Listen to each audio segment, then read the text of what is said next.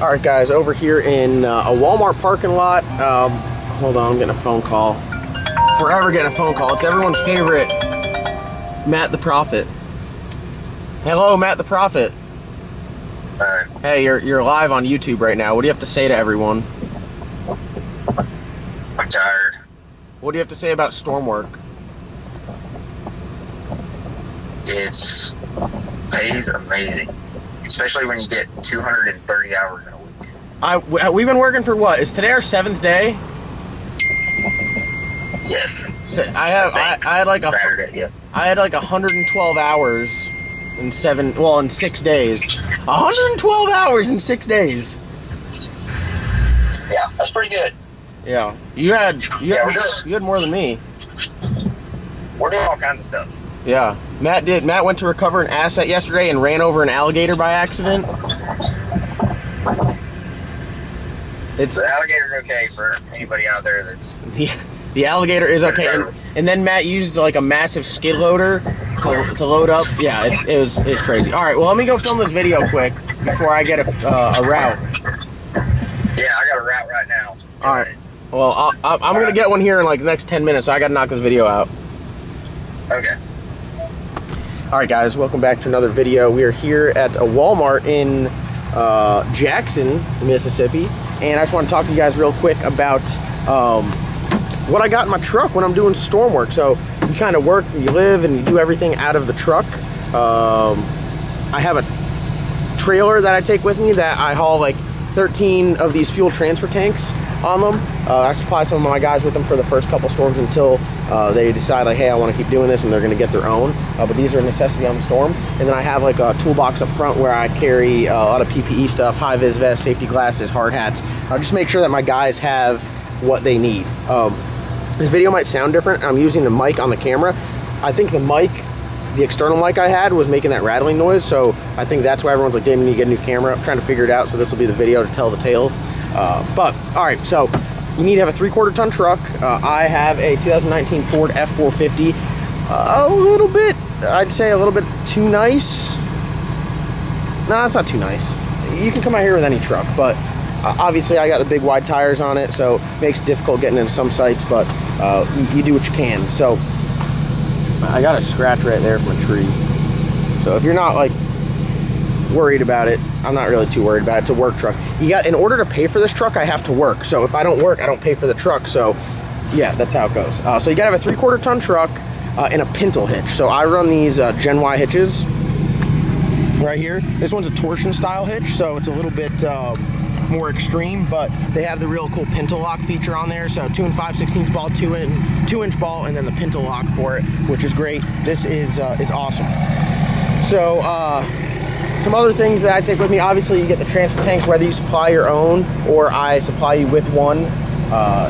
In order to be supplied with one, I have to be there at the same yard as you to get one. So I try to keep all my guys together, but right now I got guys at 3 different yards. So I'm actually going from one yard today, gonna do a refuel route down near another yard, then go to that yard and check on my guys. But I have 2 100-gallon transfer tanks in my truck. On the bigger storms like this, where it's tough getting fuel, it's pretty good to have the multiple tanks. You gotta think, if you go to refuel an asset and it takes 100 gallons, you're slam out, you gotta go back to the yard. There's 200 other guys out there that are trying to refuel their transfer tanks in their trucks to go and do more, and there's one tanker truck. Getting fuel down here from a gas station, extremely difficult. Now power's starting to come back up 7 days in, but for the first 4 or 5 days, the only way you were getting fuel was going to the yard, getting it from the tankers.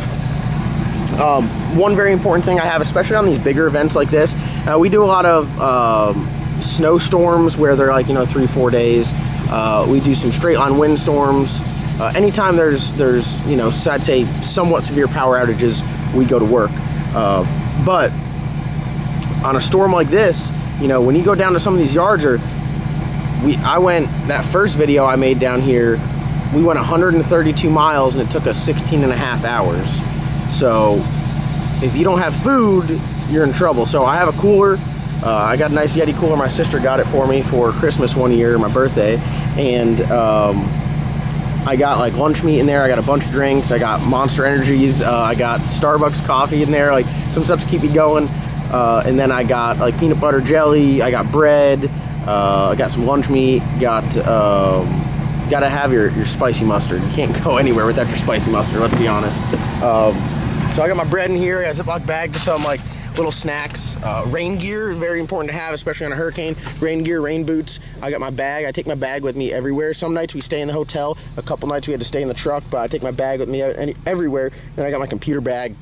My truck has Wi-Fi, which makes it very convenient for me because I do some admin stuff just for JDR, and keeping track of everyone's hours, where they're at, who's got what equipment is very helpful. Case of water is useful.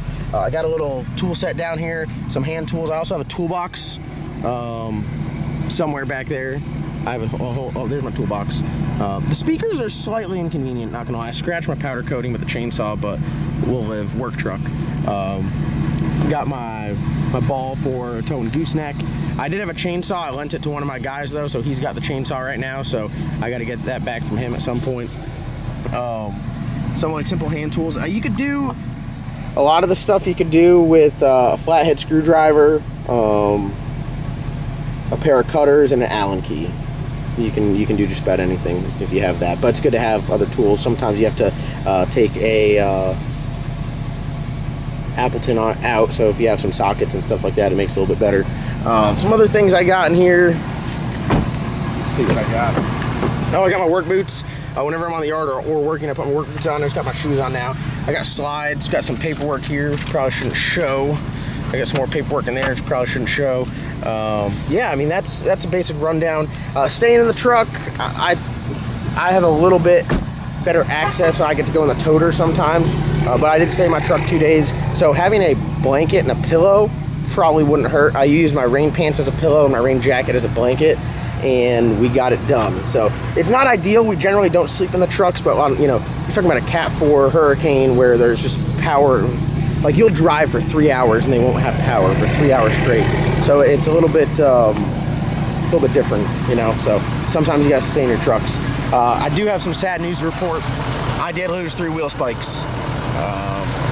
It was not intended use, but it happens, and unfortunately they are going to die somewhere in Louisiana. I know exactly what happened.